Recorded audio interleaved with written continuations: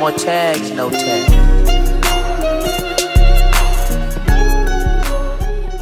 Hey, what is up, good people? Welcome to the Midnight Drop, where we talk about all that good stuff with movies, TV shows, comic books, social commentary, and everything in between. I'm your host, Jordan Malone. Tonight, we're going to be talking about Star Wars Acolyte. We're then going to be talking about Alien Romulus, the two trailers for those two franchises. One franchise that's a little bit off its rocker, and it's kind of doing its own thing again. And another franchise to where, oh, haven't seen you in a minute, and you come back with some old nostalgia that I'm actually looking forward to. Then later on, we'll be talking about Marvel 1943, The Rise of Hydra. That trailer has been blowing up a little bit. I want to check out about that. Also talk about Dragon Ball Z, Sparking Zero. And then finally, I'll give you guys pretty much my, early thoughts on X-Men 97 as I got to see a good amount of episodes 1 and 2 and was just very curious about that. So with that being said, you can check us out on Spotify for our full episodes, TikTok while it's still here before it gets banned, Instagram, and also on YouTube where we post out clips and all that good stuff. And with that being said, let's go ahead and get into the business. It is good to be back here as always. I'm not gonna lie to you. I was contemplating on doing an episode because there is a part of me that I was like, my head is hurting from like staying up late last night since like 3 o'clock in the morning doing schoolwork and doing other types of editing. Posted one video earlier today that's pretty much my reaction on the Dan Schneider apology video, which I might have that uploaded on Spotify if you guys care to listen or whatever.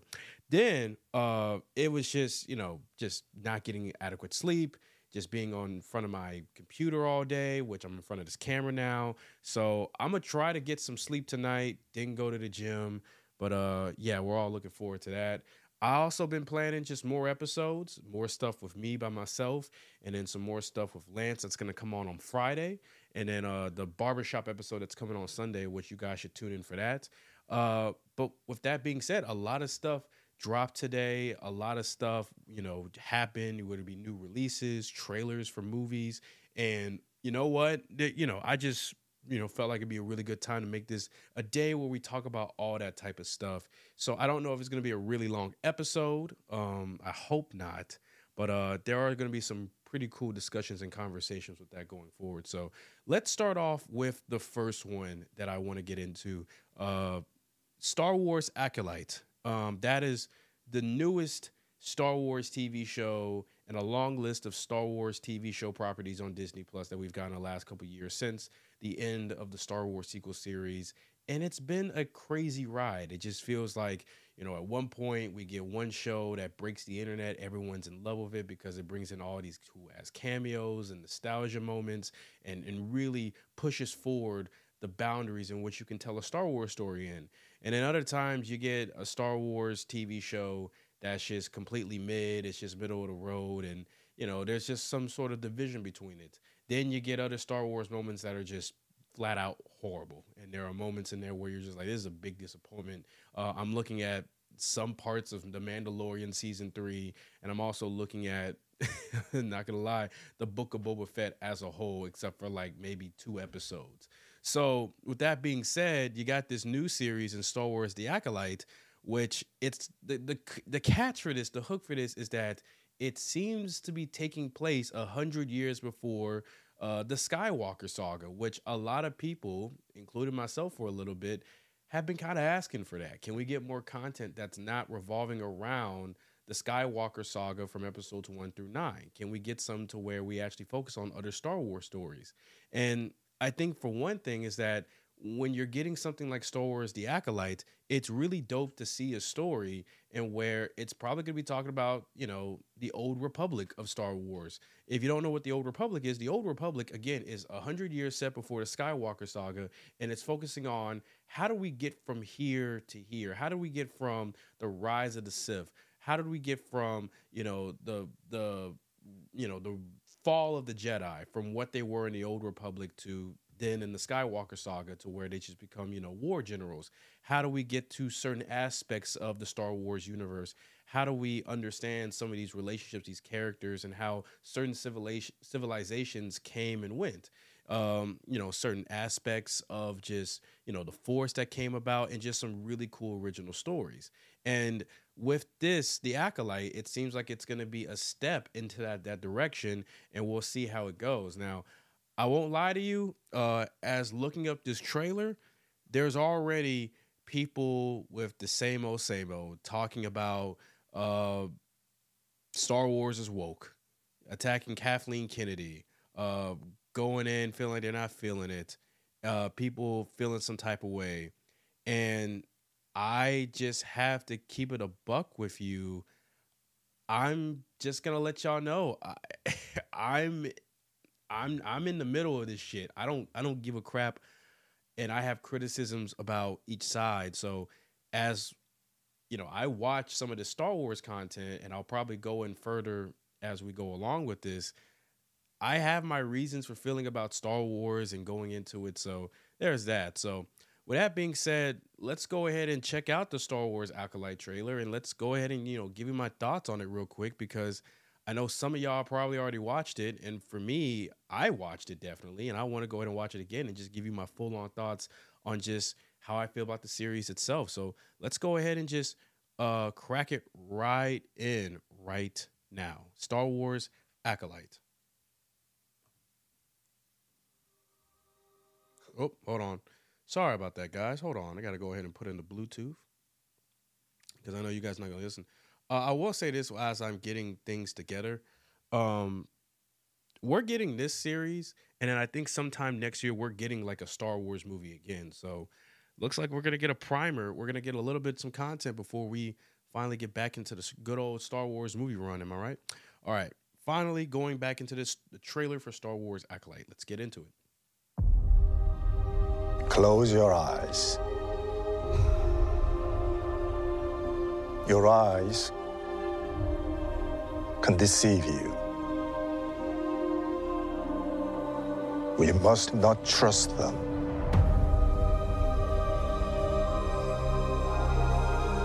Tell me what comes into your mind.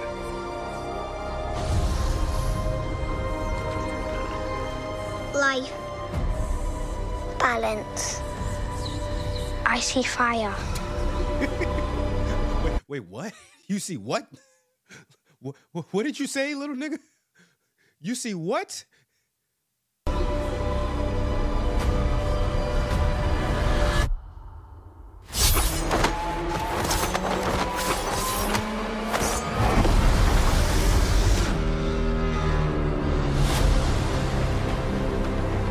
Someone is killing Jedi. It doesn't make sense. What happened? I sensed darkness.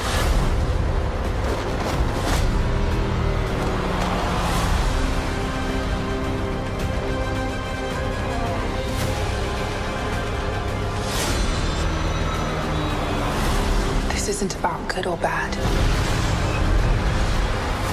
This is about power and who is allowed to use it. What is that?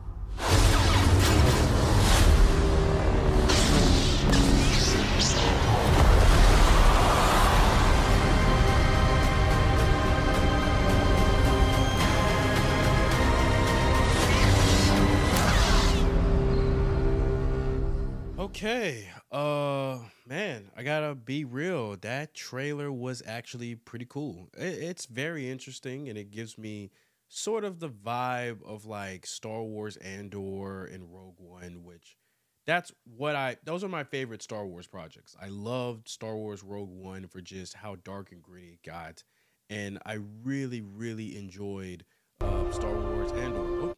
I really enjoyed Andor for what it was, as being a prequel series to Star Wars Rogue One, and it kind of took us away from the big Jedi battles and the Skywalkers and everything, and gave you sort of this microcosm of a Star Wars story in that world and series.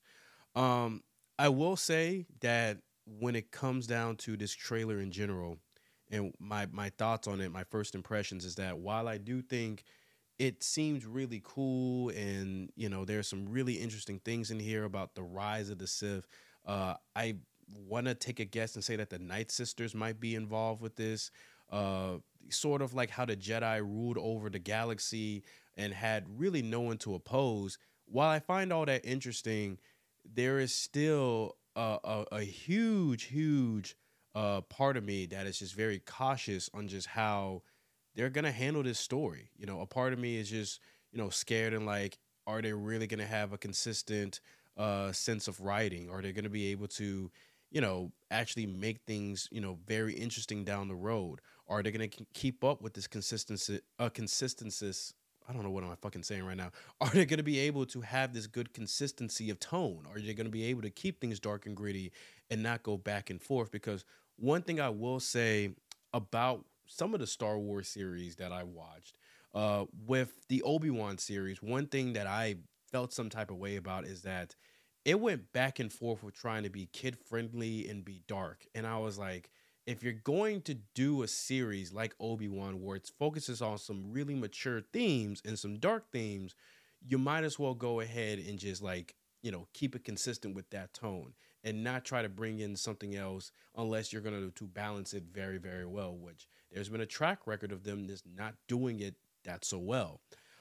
So, you know, with that being said, I wonder if they're going to be doing that, especially if you have like, you know, the kid Padawans or like the kid Jedi in training. And, you know, that's one thing I'm just, you know, worrying about. I think besides that, I think it's just all about like the writing and just, you know, again, being consistent with it. I'm gonna just have to keep it real with you on Star Wars content. And this is the part of me that's going to be real about how I feel in general about Star Wars is that Star Wars Rise of the Skywalker and the sequel trilogy really burned me. It really, really burned me on just how my excitement for Star Wars pretty much withered away time after time. We talk about Marvel fatigue all the time and just how the MCU has got a little bit tiring because they just don't know what they're doing from time to time. And it's the same with Star Wars. And, you know, we know that in the internet, it's a lucrative business to talk shit about Star Wars and Marvel and just Disney in general and talk about how they're ruining everything in the goddamn world. Like, I just showed you that whole list, and I'll show it to you again. Some of these videos of people getting angry about the Acolyte trailer already. That's just a real thing, and that's always going to happen. And that's always going to happen with Disney properties in general as well. It's just they're just a target now for just bullshit. People calling it woke all the goddamn time. And, you know, for me, it's just with Star Wars Acolyte, I want to be excited because it does look dark. And it does look like it can really take Star Wars to a point where like, oh man, this definitely getting somewhere. I'm definitely into this shit. But I'm just not into it like I used to, man. And, you know, I just can't like really put all of my eggs into this basket where, you know, I'm hoping for this to be really, really good. Like I can't do that in general.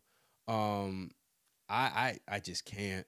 And one thing is that, and I want to point this out there, Star Wars and Marvel used to be an event. Star Wars and Marvel used to be something to where it's this really big event that you look forward to, that once it comes out, you sit down and you take it all in.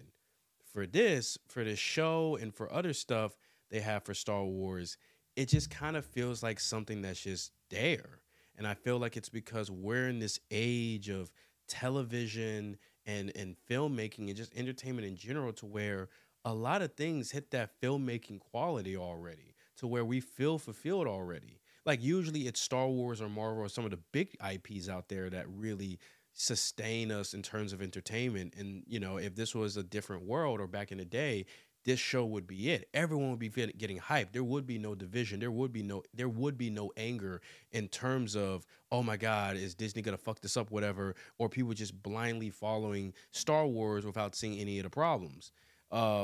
It would be really dope. But because we have other series to look forward to, and they kind of take notes from Star Wars and do it even better, that's a point where it's just like, yeah, I just don't know what to tell you, man. I'm gonna go to one series that recently came out. It's a big series that we all know and love, but in terms of like what it's done for the current time, it's something to where it's really, really been big. and I'm just gonna I'm gonna show you real quick and just let you know what it's all about. Hold on, here you go. You guys probably saw this sometime last week or in the last couple weekends.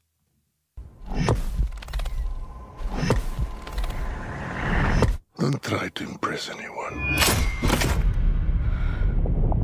You're brave, we all know that. Be simple. Be direct.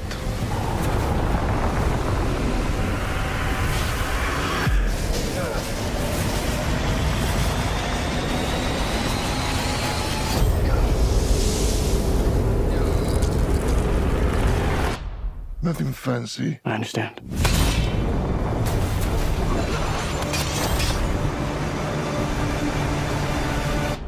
Nothing fancy.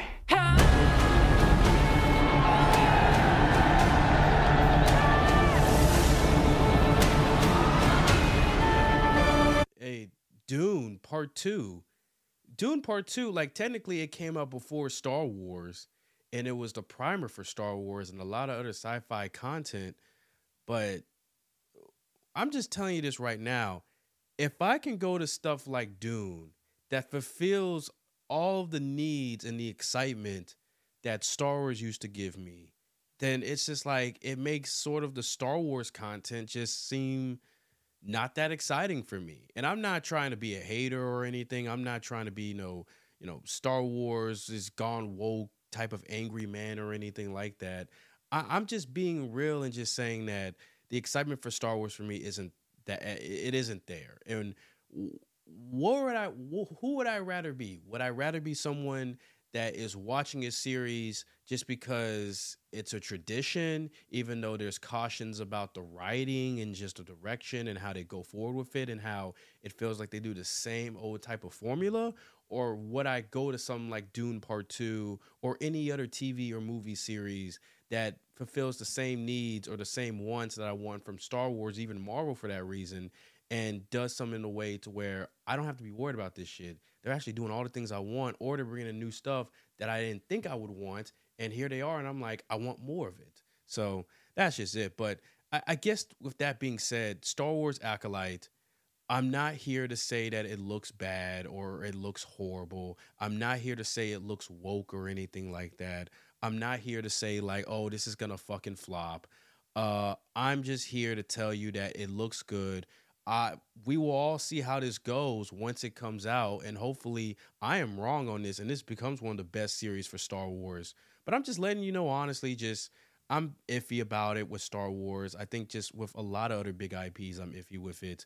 But I can't wait to see what it is, what they do with just the Old Republic storyline, the rise of the Sith, and just how we see pretty much this rivalry or like this battle between the Jedi and the Sith come about. I think one thing to say about this series that'll be really cool is that when you have, all these different characters that you don't really know about and you're kind of new to them, it does lead to really cool possibilities. So there is that. Well, but also there's that one problem of like, oh, if I don't know these characters, I don't really have that much emotional attachment. So there's the risk of me just being like, I don't know any of these people and I just simply don't give a fuck. So there is that. But no, I think this, I want to have hope for this, and I hope it does well. But if it turns out to be mid or not that great, I won't be totally surprised. But again, I won't have that much stake in it because I'm not a huge Star Wars nerd or fan like that. Like my life isn't dependent on this. It's just cool to talk about it and watch it. And yeah, I think that's it. But since we're here, since we're pretty much going into it, I do want to react to I want to do the good old reaction of some of these guys who are saying like, oh boy, this shit is woke already. Because I am curious about this shit. I'm genuinely curious. As you can see, the thumbnail is pretty much the same, saying like there's a like to dislike ratio that high, which I don't think it's 3.5 million. I don't think the likes are 3.4 million. It's weird. It's like they get different templates to show that the like to dislike ratio is weird. It's at 142,000 likes, so I don't know. I don't know. What is the like to dislike ratio to Star Wars Acolyte? I do want to know that. because man, I'll tell you this right now. I know what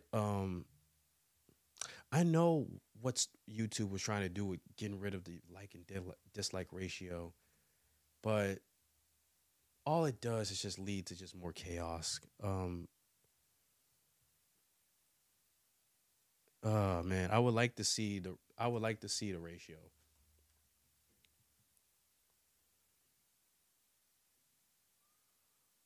Yeah, what was it? Does anyone like how do you find out the like to dislike ratio?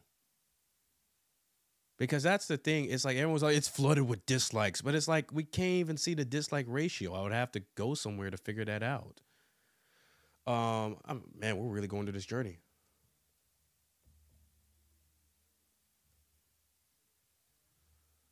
How to return YouTube dislikes. Okay. Yeah, because I'm like, why the fuck did YouTube take away YouTube dislikes? Why did they take that shit away? It's like, bro, there's a reason for that.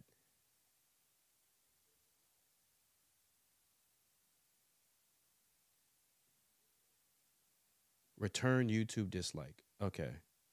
I'm gonna install something. Oh, I gotta switch to Chrome. Fuck. Oh man. Okay, yeah, we're going through this whole Chrome. Yeah, we ain't gonna do that. We'll just go later. I'll figure it out later. I don't know, we'll go crazy with that. Let's go here and let's react to some of these people's videos on it. Oh, Daphne Keene's in this. Okay. Let's go back and see like somebody's reaction to it. Just see how they feel. Let's go to good old Geeks and Gamers. Let's see how they feel about this. I know they probably are really excited for Star Wars Acolyte. History has been made, ladies and gentlemen, for the first time ever in the history of Star Wars. They have a trailer that is released that is universally disliked. Is it universally disliked? I mean, we can clearly see that there's people who like it and there's people who dislike it. So there's a divide there. So I don't know. Okay. Across the internet. Everyone seems to hate this trailer, and rightfully so, because it's not a good trailer. But it is a testament to the great accomplishment from Harvey Weinstein's former personal assistant, Leslie Headland, bringing diversity into Star Wars for the first time ever. There's never been any diversity in Star Wars until Harvey Weinstein's former personal assistant, Leslie Headland, joined a galaxy far. Okay, I'm noticing something right now. He keeps saying Harvey Weinstein's personal assistant, and it's just like, is that supposed to make me go like, the Harvey Weinstein? He gets canceled as heathen. Is that what you're trying to make me get at? I don't know. Far away, and now we have all of these downvotes. Everyone's talking about this right here on the main Star Wars YouTube channel. 170,000 downvotes to 137,000 upvotes. And that's not the only place. It gets worse and worse. You have IGN that has theirs ratio 12,000 downvotes. You have Entertainment Weekly, or Entertainment, I'm sorry, Tonight, with 1,700 downvotes to only 200 upvotes. Now, a lot of you might be saying, well, YouTube removed the dislikes. There is a Google Chrome extension that you can add, and you can see the downvotes. And that's what makes it even worse, is that most people don't know about this. Most people don't know about... Okay, all right. They're going in and... Okay, can we go in and, like, your actual thoughts, though? Like, for real. Let's see. Barriers when there's no barriers to break, so you need to build fake barriers so that you can pretend to break them down. But this is getting a lot of reaction. Right here, I saw this tweet. If you have the YouTube dislike extension, you'll find that the Acolyte trailer is ratioed on multiple channels. I have never seen this level of backlash for a Star Wars trailer because it's never happened. Now, we've seen a lot of projects with Star Wars get a lot of dislikes, whether that be Obi-Wan Kenobi or the that's left, and the fan base that's left for Star Wars, generally speaking, are not Star Wars fans. They are people that are obsessed with race, gender, and sexual orientation. That is everything that defines their existence, and it's everything that defines whatever they're trying to follow within media. And they don't support anything. I mean, look, you've got this right here. I mean, hey, you've got a group of diverse characters from Hasbro Pulse. If you want to go check these out. And we all know how that game went last time, don't we? Remember the Riva lightsaber? This is a Google search. Riva lightsaber not funded. First result. Another Star Wars HasLab project falls short. To the surprise of absolutely no one. I didn't even know there was something about a Riva lightsaber. Labs camp. Can I be real about something? I feel like I've said this multiple times. I simply don't give a fuck. You know? Like every time there's a project, like I can say my criticisms about Star Wars and Marvel and all that, but I don't go that hard into diversity like these guys, like this guy and others. Like I don't. So, like, it's like they see one black person with a certain look, and they're like, that shit's woke. That shit's horrible. And you know, for me, it's like when I saw the Acolyte trailer, like, I saw all that shit. I saw that it was going to get hated on and roasted from certain people. It's just a fucking fact. When I'm sorry. My mind is primed, though, to be like, when I see something and it comes out a certain way, I'm just like, there are going to be some motherfuckers that hate that shit. It could be this black child, and they're going to be like, that shit's woke. See, that's what's wrong with Disney today. They just gone woke. And it's just like, okay, all right. It's, just a little black kid. They'll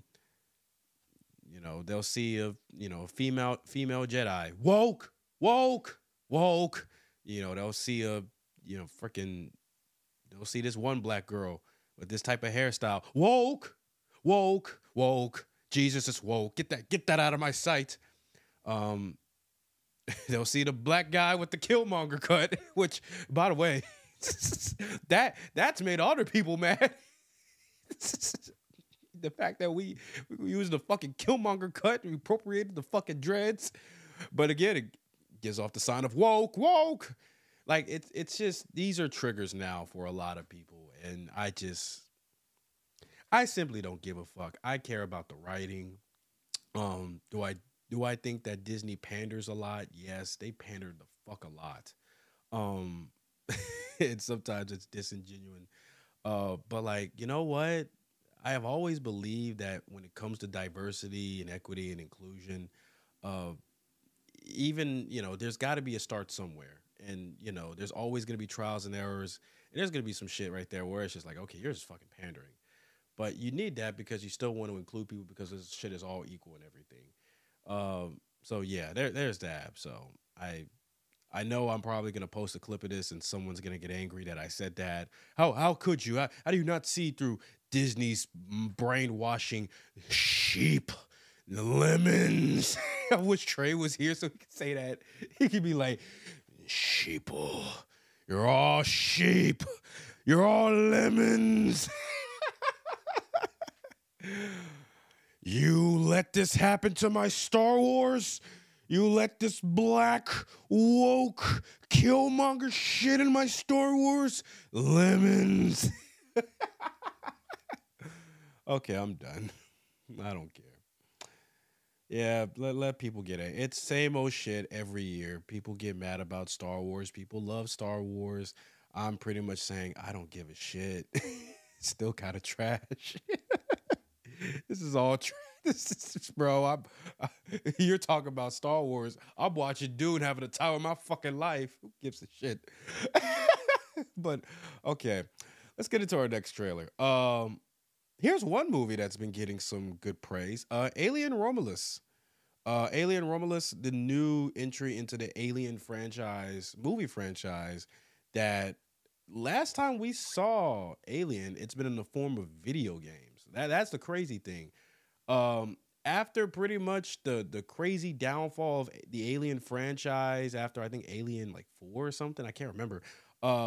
We started getting like Prometheus and then some other Alien movies that were done by Ridley Scott that wasn't the greatest and stuff, but still had their fans out there. And then the franchise which continued through games and stuff.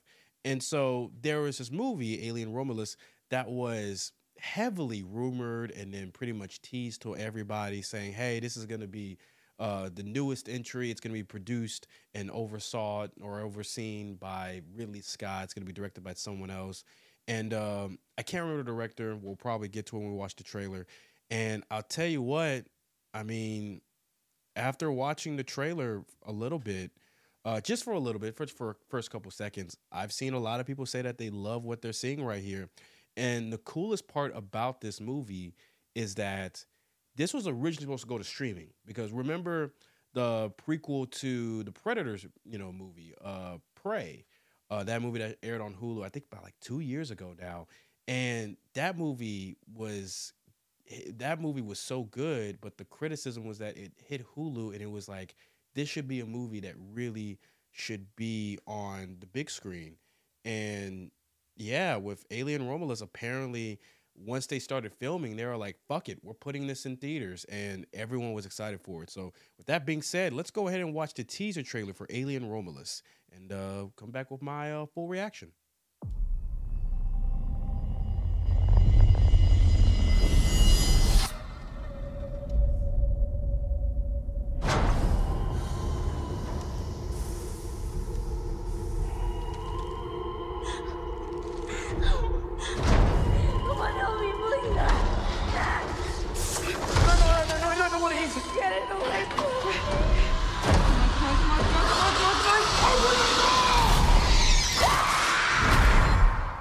Run.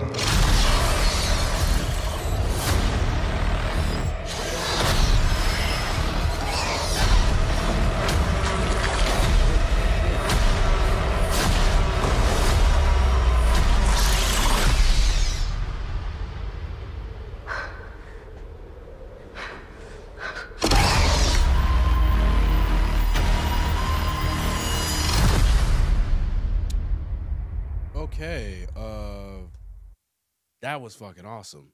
I'm just gonna put it out there right now. That was fucking awesome. This is gonna be a short segment, and I'm just gonna keep it real. That looks like what a lot of people have been wanting Alien to be. I'm just gonna. It has all the elements of the old school Alien films that everybody wants, and right here we see that it's gonna be directed by Fede Alvarez, who's done Don't Breathe and also has done Evil Dead. Both of those films pretty good in my opinion. And I mean, check it. There's really not that much to say. The feel of it, the cinematography, the look of it, the vibe, it just all breathes old school Alien horror. And especially this shot right here. This is the shot where I'm like, okay, they're really going at it. They want to creep you the fuck out. And you go through the rest of this trailer and pretty much you get this going on.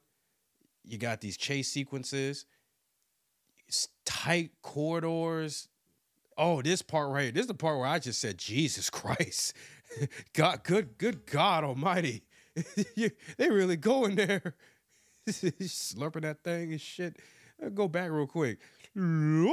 Jesus. Like, God damn. But yeah, they're really going into this, man. And man, it's just moments like that right there that really just sold me on this movie, man. And I feel like this is how you do a teaser trailer. And also, this is what a lot of people have been looking for Alien, right? I'm not going to go ahead and trash on Prometheus or some of the other recent Alien movies that came out because, they had some good moments with them and they did expand the story. But I think one of the big things that people were missing was that they wanted an Alien movie in the franchise, a new one that pretty much harkened back to like the first batch of Alien movies with Alien and Aliens. Like those two are considered one of the best films of all time. And when you have movies like that and then you take inspiration from them and say, let's go back to that. Let's go back to that shit that it's universally loved. That is a recipe for success. And, it's like the studio was trying to do so much after Aliens. And then next thing you know, nobody knew what the fuck to do. It became part of like those movie franchises or just franchises in general to where back in the day, they were all freaking fire. They were amazing. and then they just became obscure because every time someone tried to do something, it just either was mid or it was just horrible to where it just made the OG fans just disgusted and shit. Man, but going back to what I said before about just Prey in general, yeah, originally Alien Romulus was supposed to be on Hulu as a streaming film. And after seeing the success of Prey and one other movie that I can remember right now after I show you this, I mean, I have to say that was the smartest decision that they could make. Because right now we're at a point now to where, I'm going to be real, if your movie's good enough, if you actually put the effort into it, your movie doesn't need to be on streaming. Your movie could actually be on the big screen and actually do something. And it's to a point where it's like, a lot of these films really got to be on there, man. And any film in the Alien series, people want to see that in the big screen, man. But for Prey right here, this is a film that I saw 2 years ago. And then afterwards, I was so blown away at how good it was. And I was like, why is this not on the big screen? Why is this something that I can't watch on IMAX and have a really good freaking time with my friends with, man? Like, it's good to see this on the comfort of our home. Don't get me wrong. Streaming has its place. But for a film like this that's so good and part of a franchise like the Predator series, you would want this to be on the big screen. And you would want to just say, like, yes, I saw an actual good Predator film. It wasn't something that was half-baked or mixed or just bad. It was something to where it had a lot of work into it. It had a lot of praise for it, a lot of badass sequences just like this one. You want that. And Prey was one of those films to where, yes, if you do something like this again for any other franchise, please put this on the big screen. And they're going to be doing that with Alien Romulus. The other movie that a lot of people said should have been on the big screen, that a lot of people were like, why is this not there? And that was a reboot of a horror film that I think you guys may remember after first glance, and here it is. Beautiful, isn't it? It's really nice. You can hold it. What is it? It's a puzzle. And it's almost finished. Keep going. So if I solve it, do I get a prize? I do.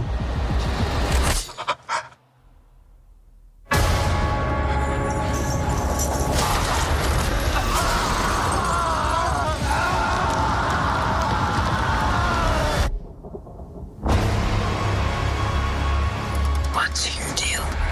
It has 6 sides, 6 configurations. It opens up, and it cuts you. And then they come to collect.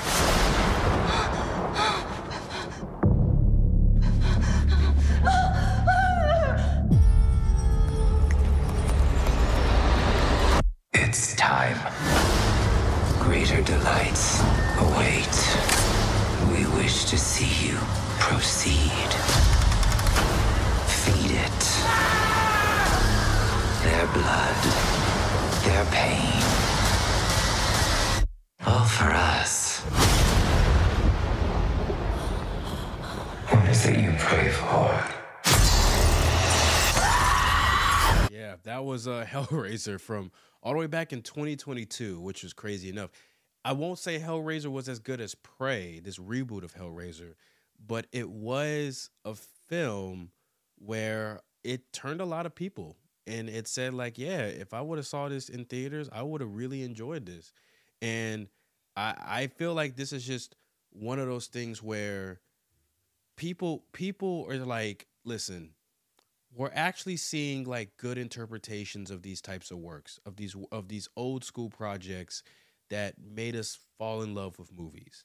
And I feel like with this, I mean, you got to put it on the big screen, man. You got to do something. And Hellraiser was a good example of that. Prey was a great example of it. And now you get it with, Alien Romulus, where there's just like, listen, I think we can take a chance on this shit, man. And I think from looking at this teaser trailer and just looking at what they're doing with the vibe of it all, the direction, the score, even, I think it's gonna be probably maybe one of the best movies of the year, in my opinion. That's just from first impressions or reactions from it. I'm not gonna say like it's a definitive home run, because trust me, there's a lot of projects out there that we've said, man, this looks fucking amazing with a great trailer, a well-made trailer. The editing is awesome, but then next thing you know, the movie's just like mid or has a lot of problems. So, hey, but I have a lot of hope for this film, and I have a lot of hope that it's going to get some people rocking and saying like, you know what, going back to the movie theater, it has its perks. So, yeah, man, I can't wait for this. That part right there really creeps me the fuck out. Jesus. So Alien Romulus comes out, I believe, August 16th of this year, only in theaters. So yeah, that's gonna be really dope. It's gonna be really, really dope. Can't wait to see that. Yeah, we're getting by this episode pretty quickly. Here we go. So next thing, Marvel 1943, The Rise of Hydra.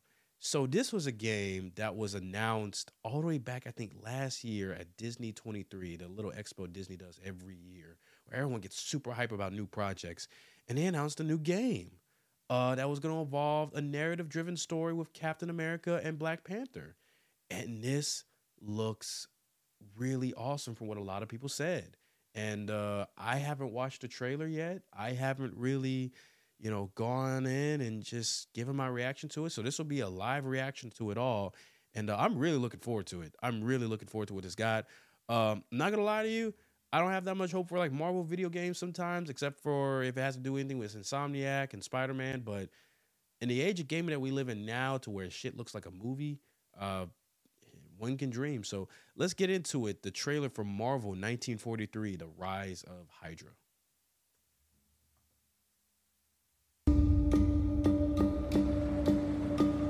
They're combing the streets, searching house to house. If they arrest you two, they will take you to their headquarters, and you will not return. I'm more concerned with the 6-foot cat man who's got claws that can cut through vibranium alloy.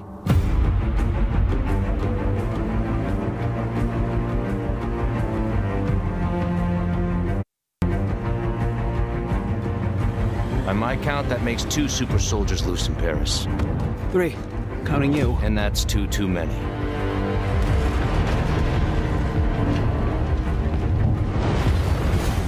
I'll be there before the sun rises. Before the Germans, before that American. The Eye of Force has been found. Please, just stick to the rooftops. Be careful. Stand beside me. When am I not? Real quick, did they get fucking Cyborg to voice Black Panther? Because if they did, holy shit, that's fucking awesome, bro. They got the King on there. They got Cyborg. Oh man, this shit is fucking fire, man. Man, that makes me kind of want him to be the new Black Panther in the MCU. I'm not even gonna lie about that. It's better if I tackle this one alone. You may encounter some obstacles. That won't be a problem. Our cat friend is definitely here too. By the look of things, he's not very far ahead. The American boy is right on your heels. Who the hell are you? If you wanted us dead, we'd be dead. So what do you want? Answers. That's far enough! Stay out of my way! Stand aside! I do not take orders from anyone! I don't have time for this. Neither do I.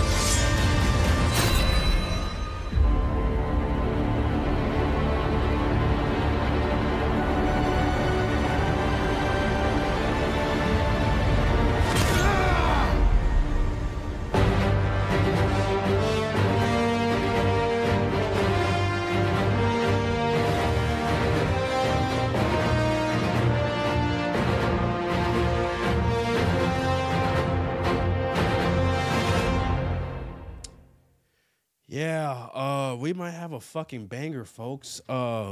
First off, I want to go ahead and correct something. That is not T'Challa that Cyborg is voicing. That is actually T'Challa's great-great-grandfather, I believe, Azuri. So, yeah, because it's said in 1943. And Captain America did have an interaction with Black Panther, and that was a really dope interaction, to say the least. So, want to get that out there. But in general, if I had to say anything, this does look amazing. The graphics in here look fucking awesome. Oh my god. If I making sure I'm on 1080p right here, this looks really, really good. This looks like a short film. If this looks like something from like Love, Death, and Robots, like in terms of the CGI, how crisp it looks, how a lot of this atmosphere, this environment looks real. This looks really good. Oh my god. I mean, I am like, it's Unreal Engine 5, so I'm not totally surprised. We've seen some crazy things with it, but to see it in like a game like this, a Marvel game, it's like, wow, it's making a lot of people happy. But I will say this is that we've seen this shit before though. We've seen this shit before where, you know, game trailer comes out, story trailer comes out, and the look of it is amazing and the story looks awesome.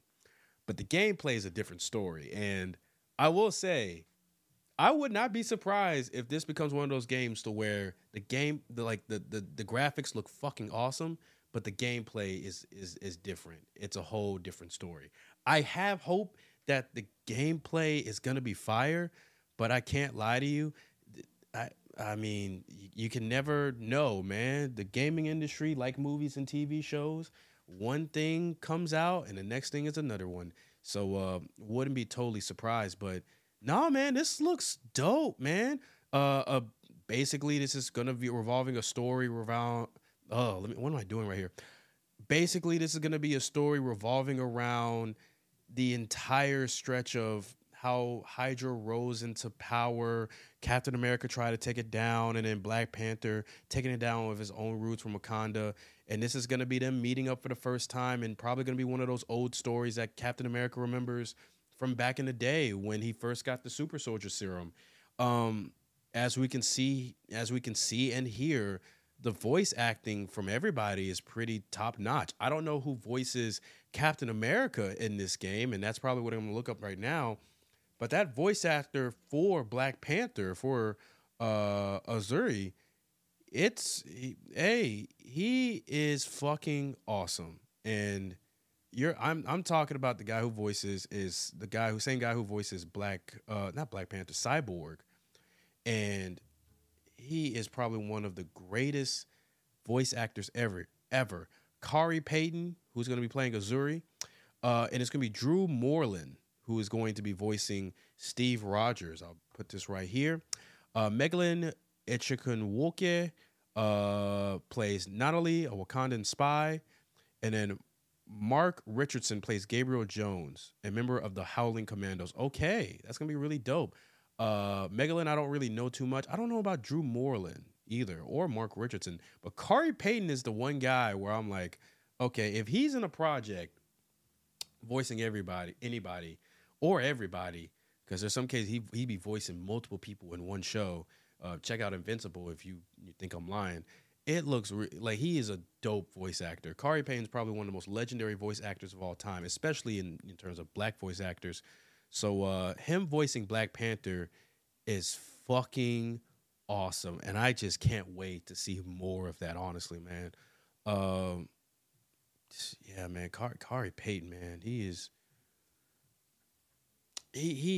fucking. Every time I hear his voice, I get fucking hyped because it's like he does so much good ass work, and sometimes he goes underrated. Other times it's just like, yeah, man, people realize he's that fucking good. So here you go. Here's a little bit of what he's all about.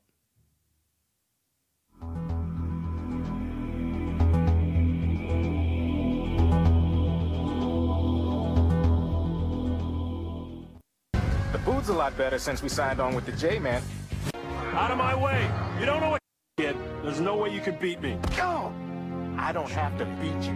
I just have to slow you He's down mostly a little. cyborg and stuff. Oh, I don't like your music. Foolish human. Have you forgotten that I control this star system? My decommissioning will erase all memories of your brave exploits and our fun times together. Without having to worry about you bystanders. All of its power shall soon be mine. Yes, soon my power will know no limits. Eject like you. Sounds like the alien dirtbag is asking for another whooping. There's still the small matter of all his defenses around New York City. Thank you, Professor Xavier. Team, some of you I've worked with before, others of you I've fought with, but lives are on the line, so there's All on your team feeding him intel? I cannot rule out the possibility. I will investigate quietly. Yeah. In short, Kari Payton is an amazing voice actor, and he can do no wrong. Honestly, man, he is awesome. So I mean, in terms of it, again, just like I did with Alien Romulus, man, it looks hyped and it's already getting me sold. So I'm looking forward to seeing what they're gonna do here with it. But again, there could be that, I guess with just this whole theme of this night, of this whole episode has just been, man, this looks fucking awesome, but you never know. And I feel like it's just one of those things of just like, just wait and see what happens, because you never know. So I'm looking forward to it, man. I really am. I'm really, really looking forward to this. So I guess, yeah, that goes for our reaction for that. So I guess with that being said, let's get into our next thing, which, I'll talk about Dragon Ball. I'll talk about Dragon Ball, Sparking Zero. Actually, no, we're not going to be talking about Dragon Ball Sparking Zero. Let's actually talk about something that I can have a lot of conversation on, and I think we're going to try to end the episode on this one, because Sparking Zero might be its own separate thing that I just talk about and just go from there. So yeah, sorry guys, if you wanted me to talk about Sparking Zero, I'll probably talk about it in another episode and stuff. But let's talk about Men-97, because that came out today at the timing of this recording. And to be honest, like, I saw the first 2 episodes. I didn't see all of them. I'm still watching a little bit. You might get like, a midway review of it from me, or like maybe towards the end of the season, because there's a lot to unpack here. And plus, for me, it's like I got to watch a little bit of the old series, because I'm someone who didn't grow up with this series. I grew up in 99 as a baby. So I, born in 99, I was a Spectacular Spider-Man kid and an X-Men, a Wolverine X-Men kid and an X-Men Evolution kid. So I didn't grow up with like the X-Men 1993, 1995 series. But with Men-97, man, yeah, it's just I gotta be honest, man. I got to be honest. This series really hit a home run in its first couple episodes, just from the fact that this series really went back on to just what made the X-Men, really following up on the whole story of this animated iteration of the X-Men that people fell in love with just the death of Professor X. How is the world like with, Professor X gone pretty much, and like the X-Men having to pretty much stop mutant hate. And now you have all of these big twists and these new characters come around, or just these older characters that have these new roles like Magneto. Yeah, it's definitely interesting, and it leads to some really cool story beats. And if there's one thing I have to say about this series, or like these first 2 episodes, I will be honest. I didn't know how I was going to feel with the animation style and the art style of it all, about like how they pretty much wanted to go ahead and give it the same treatment, or just modernize it, but keep it in the same old style. Because I was like, I don't know how I feel about it. On one end, it's pretty cool. On another end, it's a little wonky.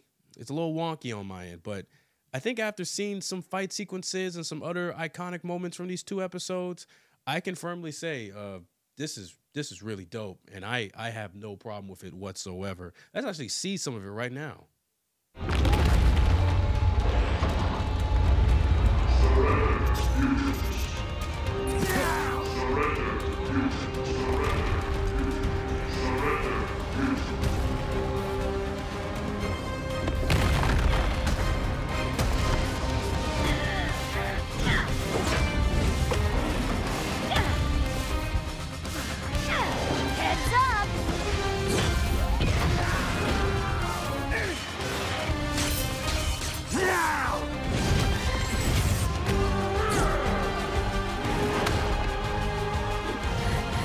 enemy mine. Might I induce you to a change of heart? Louis, I think this is the beginning of a beautiful involuntary friendship.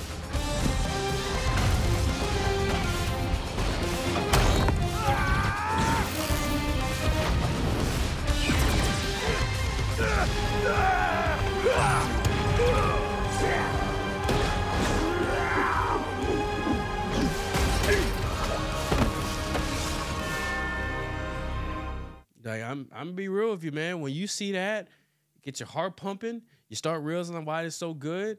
And like when you modernize stuff like this, you get fast-paced action sequences that are just through the roof, and you're excited for all of that, man. Man, it's just, man, it was really dope. Man, let me try to go to some other scene. There comes up a fight scene where let me stop that right here. There was one with yeah, right here, like the plane crash sequence in the first episode. That whole ending sequence for episode 1 was pretty badass. I'm just gotta be real with you on that, man. It was real badass. Think you can do that, Logan? Hang on, people!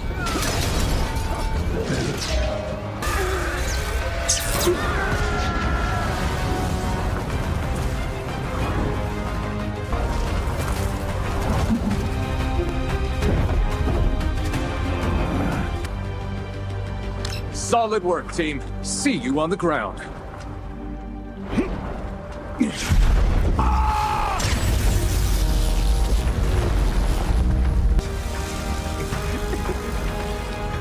Like that right there is pretty fucking awesome. Like the way that entire shot is done, and just how it was, just the art style, everything. It just looks badass. It's like, yo, fam, I feel like a kid again. Or that's what a lot of the OG fans of the show felt like. They just felt like kids again. And I feel like that's what makes the show so good. It makes you relive those nostalgic moments, but it doesn't feel like member berries or nostalgia bait. It actually feels like some good shit, and it's awesome. Hold on, this last part too. To me, my X-Men.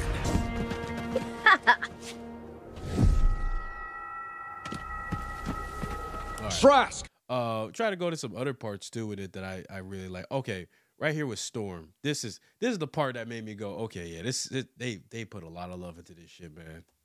Red detective.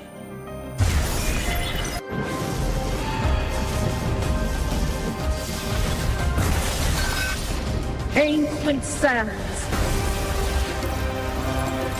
Hold on, I gotta go more. I gotta find one where it shows everything, because I wanna show you the entire Storm clip. Because I'm telling you, one thing first is that something bad happens to Storm in the second episode that I'm not gonna go ahead and show right now, because that'd be pretty bad. But I do want to show you just what Storm does in the first episode. That is really, really badass. Hold on, let me see if I could find it, because she does it here, and I was just like, okay, yeah. And the voice actor for Storm 2 is all the voice acting for everybody was pretty dope. Like, I had no problem whatsoever with just how everyone was done and voiced. It was like, okay, this they knocked it out of the park with everybody's voice acting. And I heard that was the one problem that everyone had. And it was like, no, I don't really see a problem whatsoever here. Let me see if I can find it. Let me see. Hold on. Okay, here we go. Let's see if this is it. Forecast. And to reclaim these relics of hatred. Shit. See right there? I know I was fast, but when you do it like that, it's like, man, ooh, man, hold on. Give him the forecast. And to reclaim these relics of hatred.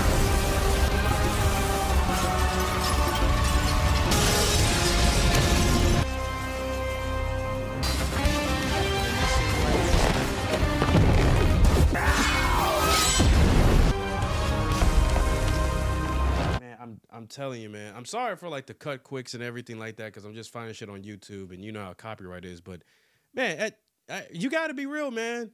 man, no matter how you felt about this series earlier on, about you don't know if Disney's gonna bullshit or anything like that, they did a really good job with these fight sequences. And going to that whole storm sequence right there, that pretty much showed you that she's an Omega level threat. I'm just gonna keep it real. If you didn't know, she's a fucking badass, and I can't wait to see her live action, man. I cannot wait to see her in the MCU. Here you go. Right here. Boom. The way that shot was done was like, yo, that is amazing. Man, they just a lot of love here. So yeah, I won't give too much story beats. I think that's one other thing that makes this series good is that the story elements, the story here for X-Men 97, it continues off from the old series, the OG series, and the way it's going, it's just like, wow, like for a Saturday morning cartoon feel, you also got that vibe of just how, man, there's the childlike nature of it, but there's also like the adult tones that made people feel like, man, you know, this is deeper than what it is, man. And I'll say this right now, and I'll say it again. For all the motherfuckers that was saying that X-Men 97 was woke, and they're saying that X-Men was never woke. First of all, I did a whole TikTok on that, disproving y'all motherfuckers. Stan Lee wanted this shit to talk about some deeper shit as a lot of his other projects. So that's one thing. Mutant hate, how this is relevant to like the real times, the social times of America, especially now. That's just real.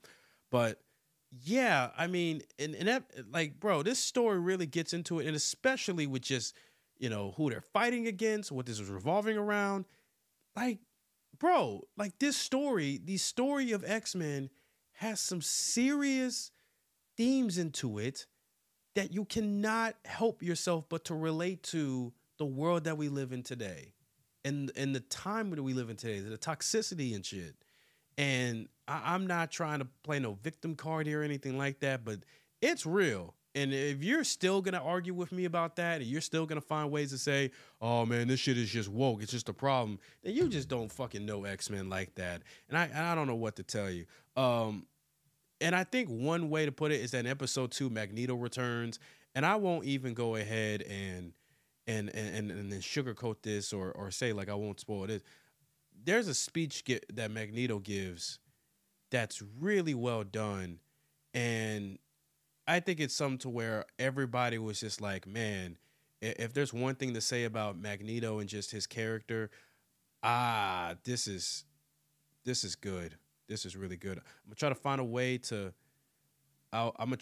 way to not spoil pretty much how this happened, but I mean, there's a big twist that happens in episode 2 out of other many big twists, and the way they do it right here is it's awesome, man. And man, what? Oh, hold on, I forgot to take it out of the old playback speed. Hold on a second. Put on normal playback. Right here. All right, let's go. What must we do to be good enough? Let us go!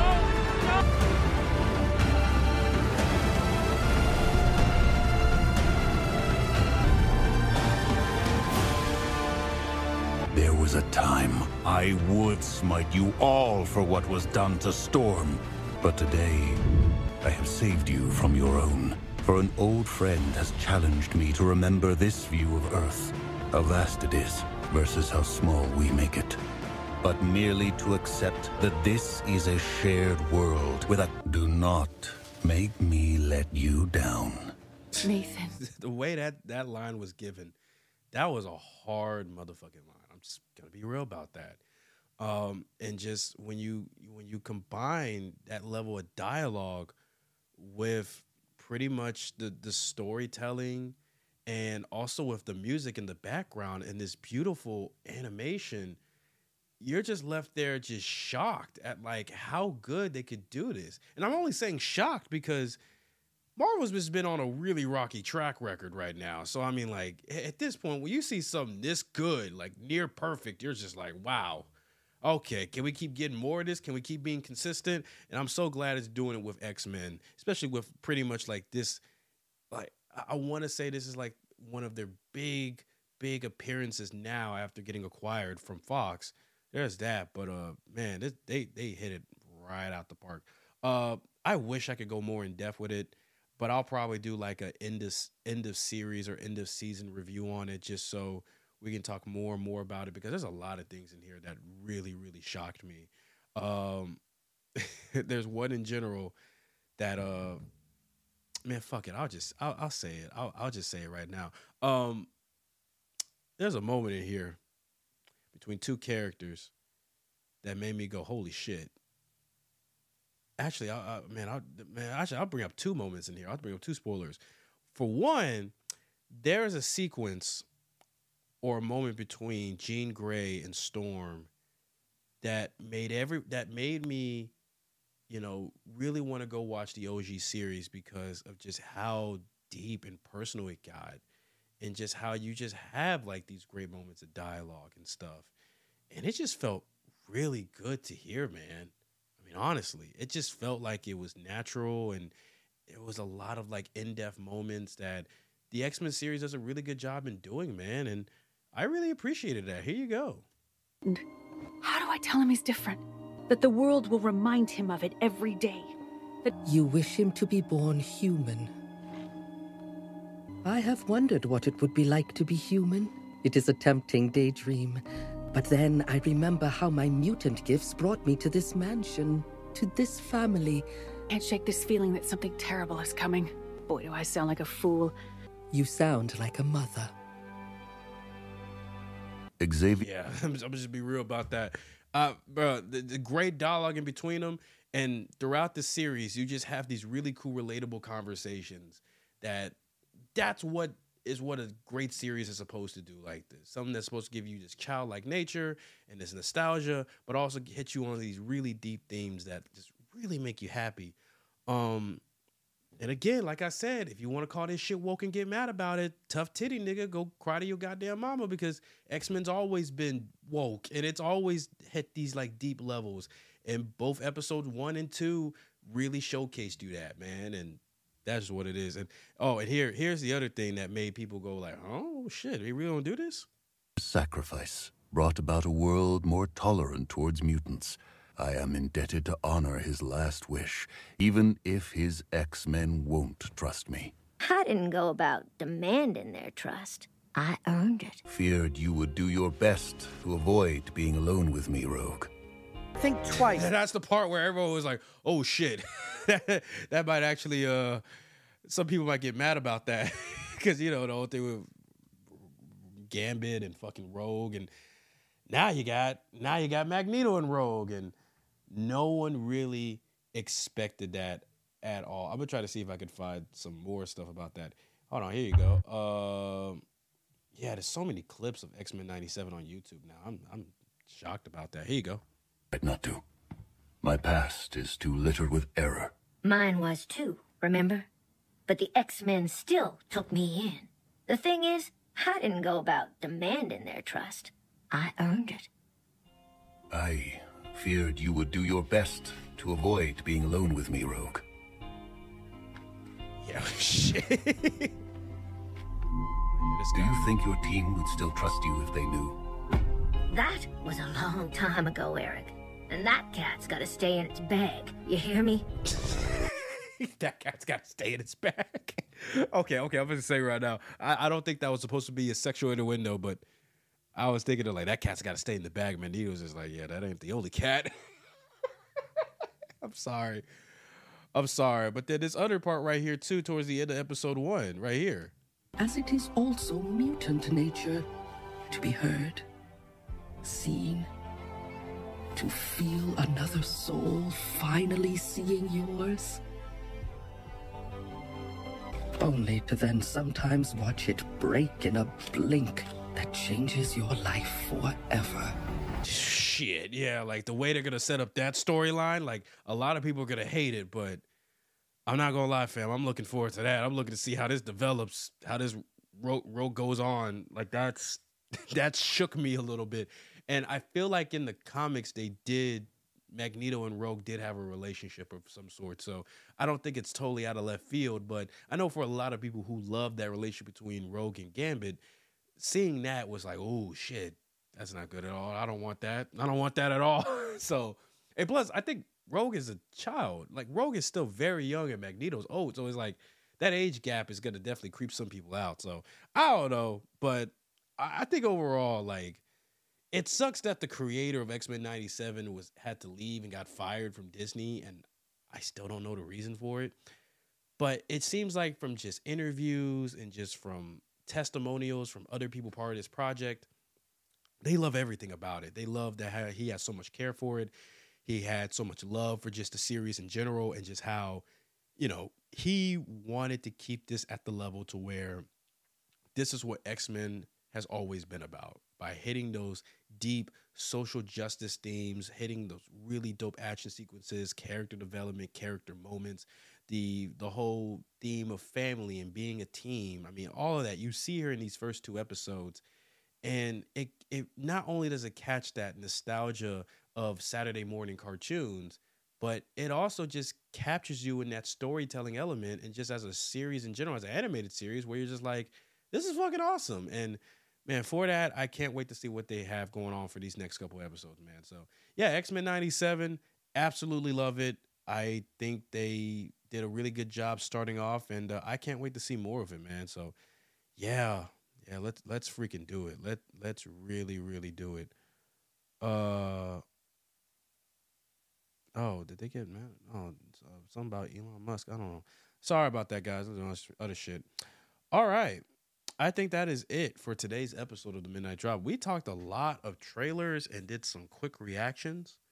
So this was definitely a jam-packed episode. Quick one, though. So tomorrow, I think, the next episode, I think I'll have a review for Invincible Season 2, Episode 6. So I can't wait to see where that goes with that.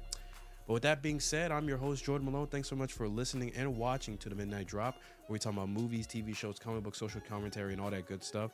You can catch with us next time on Spotify, YouTube, TikTok, for however long it will stay on here, and also on Instagram. But with that being said, stay safe, stay you, and stay blessed. Peace.